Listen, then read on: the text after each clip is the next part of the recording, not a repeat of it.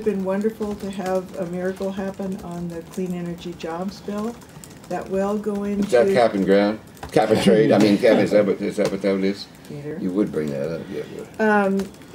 And it would have been nice to make, it would have been great to make a breakthrough on that. We were not optimistic we could, but I always love to see a legislative miracle, and that would have been my number one legislative miracle. Will you prioritize that in the next year? Did you see the, did you? Yes. Did you Yes. do it up? Did you see the press release? Like, did you see it yesterday? That the Speaker and I are forming a joint committee with Yes. co-chairing, and I've told everybody we're going to do this in 19 or don't bother coming. Don't bother coming. The last time I said that was on transportation. So if you don't want to deal with the carbon and invest issues and get it done, don't come to the 19 session. So I don't know how, Jenny, you can say it another way, but that's how I've said it.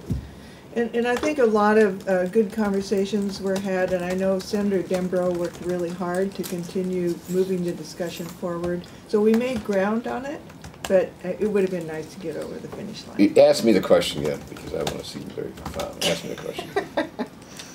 Well, my first question was disappointments. What was my biggest disappointment, I think was the question. Well, and this is for Connor, because of his article. If you really want to know the biggest disappointment, is that we didn't do every single major bill on a bipartisan basis. I love it when we can get a 29-0 vote on clean air. We can get a 30-0 vote on pay equity. I love that when you can do it. That is as magnificent as it gets. And so I have to tell you, when I look out on revenue issues, some of we did, and it's all Democrats voting, and all Republicans voting, that breaks my heart. Even though I might be on the winning side, it bothers me.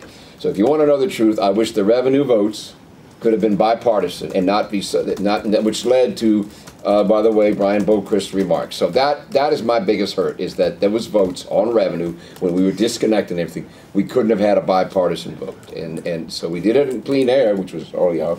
We did it on some other things. So that's what my disappointment is. We failed there. You're right, Connor. We weren't getting it done that day. So that's why I feel bad.